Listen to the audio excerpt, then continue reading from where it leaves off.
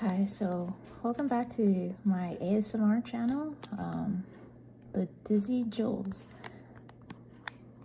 So I just wanted to show you some craft items that I'm going to be working with. I plan to do a couple of videos based on crafting or arts and crafts. And so like this first item is just a do-it-yourself succulent planter, and it's air dry clay. So basically you have a picture here of the type of outcome you can have if you follow the project guide. And well, you can see there's some succulent plants that you can make. So there's green air dry clay, yellow, and this light pink air dry clay. And yeah, it's just a little cool project. And you can see right here is the air dry clay and the little wooden box that's the planter for your clay plants. And it's just like a fun little crafting thing. As you can tell from my shirt, I'm a fan of succulents, and I bought this shirt from Target. It was only $10. I think it's a really good value. I love the color yellow, this mustard yellow color, and then it has pictures of various plants that you can find in like desert or arid climates. I actually have a succulent plant in my apartment. It's a little tiny one, very easy to care for. I don't think you have to worry about it dying really. They're very tough plants and can live through a lot. So yeah, I plan to make a video with this, and then my next video will be or maybe a series of videos will be making these little I guess you would call them dioramas or little models. So I got this at a bookstore that I live nearby, and it's basically a paper model kit. It has step-by-step instructions on how to build this little, you know, slice of life record room. Or sorry, that's not a record room, it's a record mood. So they call this little one the study. So you're building yourself a mini study, and you can see there's a cute little typewriter, a desk, a little cute little chair, some plants, yeah, some little figurines. It's really cute. And I guess the brand of this is DIY House. Hide little thoughts in words.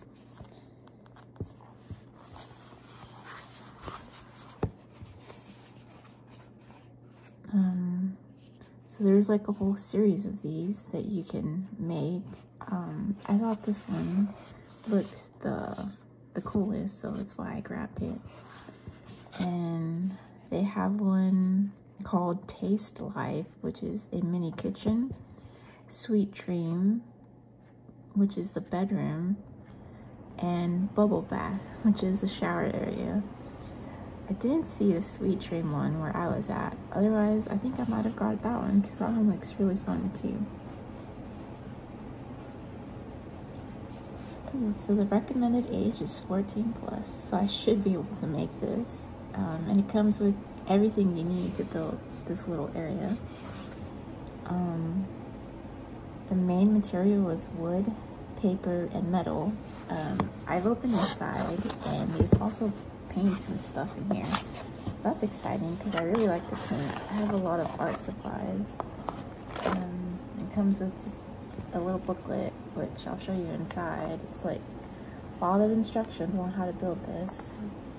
Seems really fun, and I need to set aside maybe like an hour or two to actually get everything done. You can see there's like these little paints. I'm not really sure what they're for, but there's also glue, a little glue tube. So it's really a self-contained art project because they provide basically all the materials you would need to build this.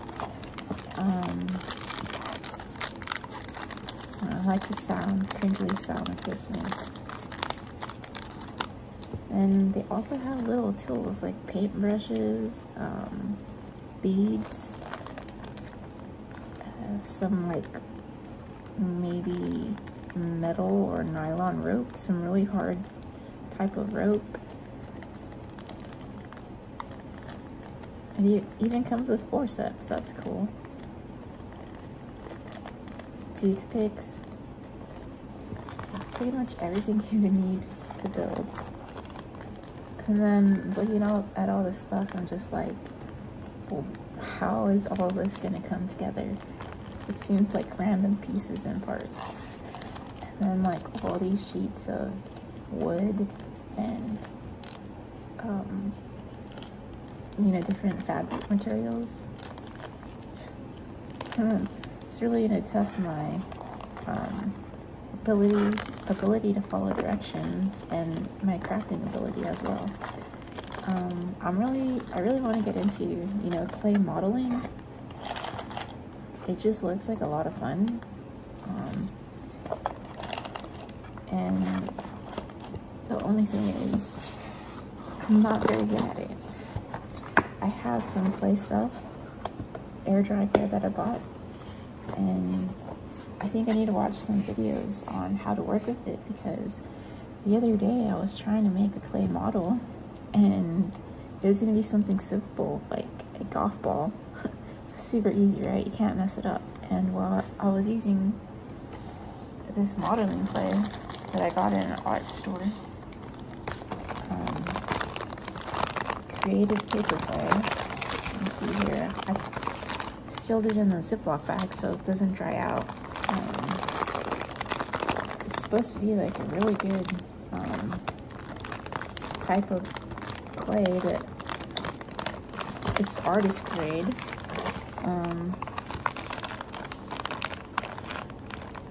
And it's white in color. It's the only thing I couldn't figure out how to work with it.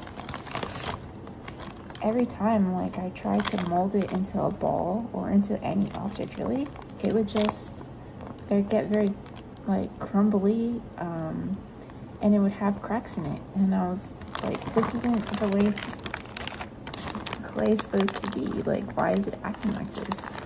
So you see here, like there's pieces here that are all like cracked and bunched up, and for the life of me, I could not, no matter how much I like tried to condition the clay or tease it, it just wasn't making like a smooth, round, solid object. So I was getting really frustrated, and I was like, I'm totally failing at this hobby that I wanted to get into. And I was kind of disappointed, so I was able to sculpt this funny little foot. This is all I could do. You can see here, yeah, this is terrible. It's like not anatomically correct. There's little to no detail, and there's cracks in it. But at least you can tell it's a foot based off of just looking at it. I think you can anyways. And I think it's cute. It's a cute crusty foot. So it took me probably an hour just to do this. It's so crazy. And yeah, so I'm pretty sure I have to watch some tutorials on what you have to do to work with clay, because I thought it was just you take it out of the bag and you can start working with it and it's moldable from the get-go. Or at least that type of clay should be, right? Because it's just, basic air dry clay. It's not actual clay that you know, you spin on a wheel and you have to bake and stuff like that. So I thought it was going to be something cool and easy to get into, and so frustrating when I couldn't even roll a ball of clay. I don't even know how I managed to get this foot.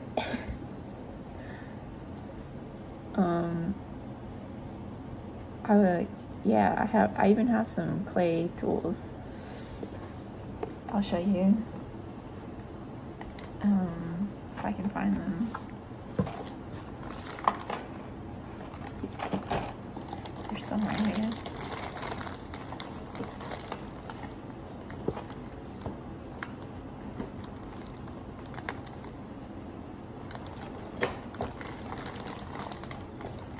Oh yeah, I put them in this bag.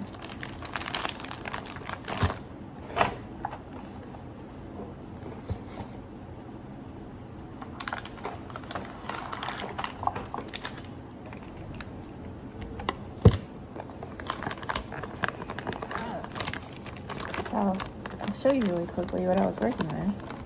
So this was a silicone mat that I bought at, I think it was Michael's, and I bought it just so that the desk area wouldn't get, you know, caked in clay while I was rolling it out. And I read that silicone or baking mats are really good when doing small clay projects, because the clay won't really stick to the mat. So and here's some of the tools that I was working with to construct this impressively detailed foot. So yeah, you can see basic plastic with some metal bearings at the end, basic clay molding tools. I think I bought these at an art store.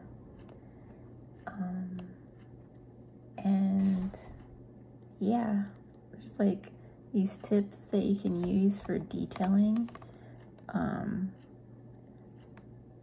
then like this is a little ball tip. You can make smooth things out or make little holes. This is like a flat tip that you can also use to make details with. Yeah, so I bought all this stuff in anticipation and excitement of making my first art project, or clay art project, but it didn't really work out the way I was planning. Let me take out some of the air here.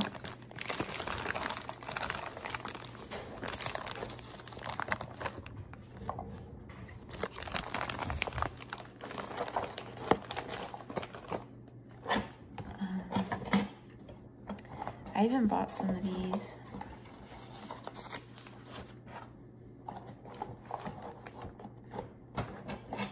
If I can grab them. Hopefully that's not too loud. Oh jeez. I need to really organize that drawer.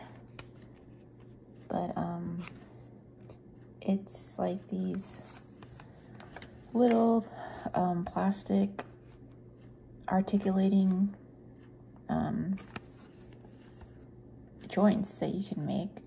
So you can see, you can break them up into pieces, or break them up into different sizes, because they're easily breakable and they're flexible.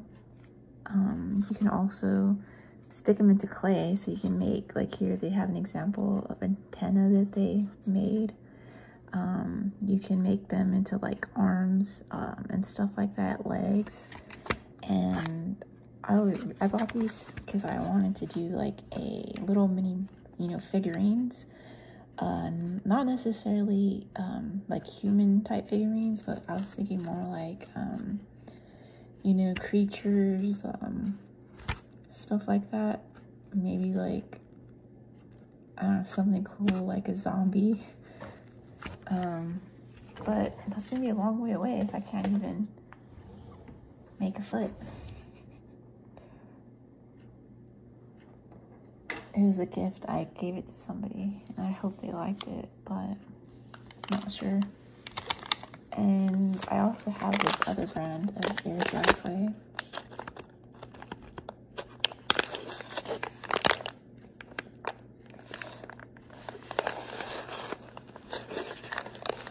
So I'm pretty sure that I bought this one from Michaels. I know there's a cool, very cool independent art store near me. It's really close, maybe like a 5-minute drive, and they have like so much art supplies. It's like maybe half the size of Michaels, but they have way more art supplies than Michaels. Like, they have like all different types of paints, color pencils, markers, clay, just paint brushes, you know, and it's all reasonably priced for what it is. But when I like to go to Michael's too to check out what they have, and I wanted to see what type of clay they had, and so they had this brand, Sculpey Air Dry.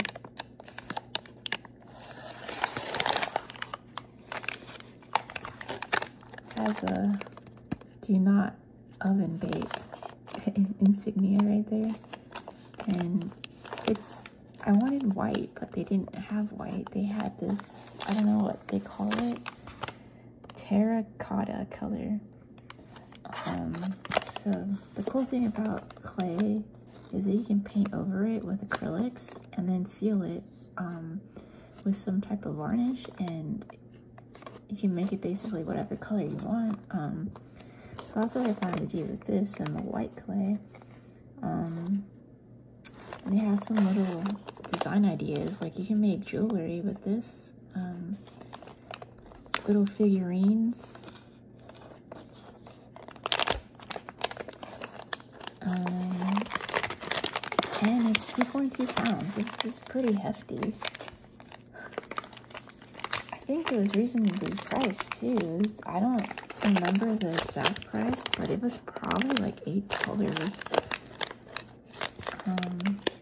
So hopefully, I haven't tried it yet, but hopefully it's a little bit easier to work with than that other, I want to say the other one was more professional grade modeling clay, whereas this one's just more like DIY clay, like not necessarily professional grade. It's more like, because it wasn't very expensive, whereas the other one was, and so maybe that's why I had a hard time working with the other one, just because I'm sure my technique wasn't very sound. I didn't really know what I was doing. I was just messing around.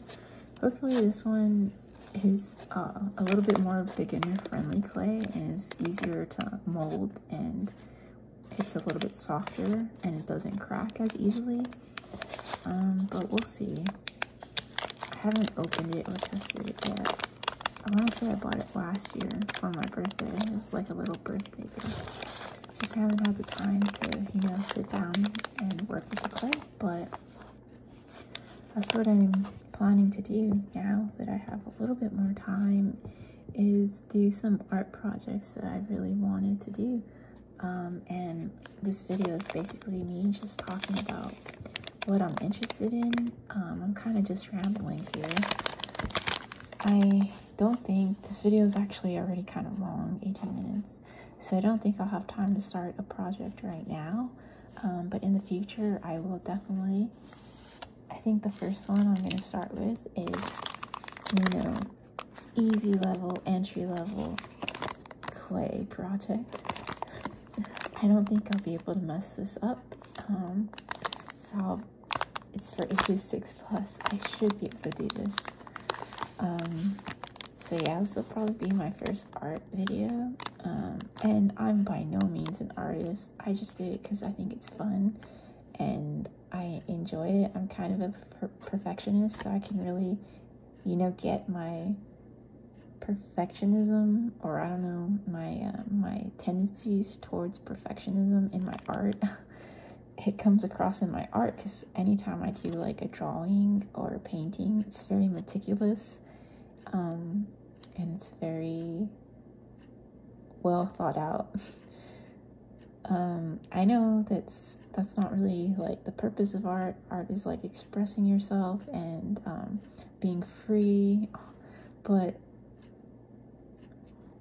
I kind of use art to get out that side of me in a healthy way. So like my little OCD tendencies that I have, I use art to like get them out in a productive way. So I'll probably do this first, and I'll probably try to make it exactly like it is in this picture. Just to show that I can follow directions. And yeah, so that'll probably be my first video. My second one is gonna be, probably won't be able to show make a whole video of from start to finish, but I can make clips of this or several videos of me trying to build this. It's probably gonna take me a while. I haven't done an art project like this since I was a kid, maybe since I was like 12 or so. So I don't know how long this is gonna take me. We'll see. If I'm estimating, it's probably gonna take me a good 3 hours total to put this together. Then I have a really short attention span, so oftentimes I'll start or stop something and forget about it, and then start and stop it again. Oh my gosh, that was my dog. He's sighing. He's probably annoyed that I'm talking while he's trying to sleep. But yeah, I usually, if I'm not into a project or into something, I'll start and stop it, and sometimes I just won't even finish it because I'll be like, well, if I'm not enjoying the process, why am I gonna finish it? But on the other hand, when I find something that I'm really interested in and really invested in, I tend to get, very hyper focused on it, to the point where I can stay up till like 3 a.m. Drawing something or painting something, and I won't be sleepy, I won't be hungry, I won't be thirsty while I'm doing, this thing that I'm invested in. It's just, I just get so hyper focused on finishing the whatever it is that I'll go hours without, breaking my focus from the task. And that's not with art specifically that I experience, that hyper focusing. It's basically in any area of my life that I'm very invested in. I often do that at work.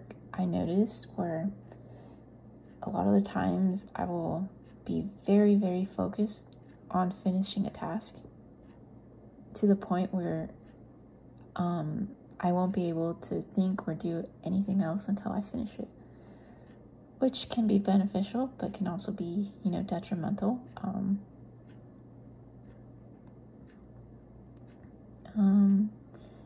And I also tend to hyper focus on exercising. When I'm exercising, especially if I'm exercising on my own, I will just like totally zone out and just think about basically think about nothing. So like if I'm out running, I'll listen to music, but I'm not really hearing the music. I'm just so focused on, doing my running goal and pushing myself as much as I can, that everything kind of is just like tunnel vision. Same thing when I'm lifting weights. I get tunnel vision and I just want to like focus on lifting and increasing my lifts. And yeah, that's it's just the way my mind works. Anything that I enjoy, it's like a hyper focus, and I can't just have like a casual focus of it. It's always like all or nothing. Especially with video games. It's so hard for me to be a casual gamer because that's not the way I operate. I can't be casual about anything. So when I do find a game that I like, I'll spend hours playing it, just like Call of Duty. I've probably spent a good 1,000 hours playing that game. Not one specific Call of Duty, but just like the several Black Ops and Modern Warfare games that they released. Probably put in 1,000 hours of playing it. It's crazy to think about, but that's just the way I am. And well, this video is turning out a lot longer than I expected, and I didn't really do anything it wasn't really anything creative or productive. It was just me rambling and talking about future videos that I want to do, future art projects. I hope you enjoy this video. It's my second ASMR video for my channel. So I'm trying to make this channel, one part of it's going to be like ASMR stuff, because that's what I really enjoy ASMR, so I want to produce videos, as well as ASMR videos, as well as kind of like vlog style videos. My life's not super interesting. I don't really have a lot to showcase to the world, but one thing that I do want to share is my journey of dealing with, a chronic illness, which I have pretty severe vestibular dysfunction. So I experience, constant vertigo attacks, basically 24/7. And I just want to make a series of vlogs about, me healing or trying to heal from my vestibular dysfunction, and trying to live a healthy lifestyle when you're battling a chronic illness, basically an invisible disability.